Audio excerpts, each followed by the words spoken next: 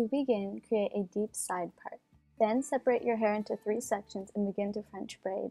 Do so by pulling the right section over the middle and the left section the same way, and then add additional hair to each section as you go around to your ear. Next, gather all of your hair to one side, including the end of the French braid. Separate your hair into 2 sections to begin fishtailing.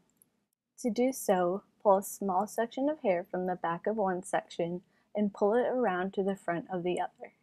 Then repeat on the other side. Continue to do so for the rest of your hair.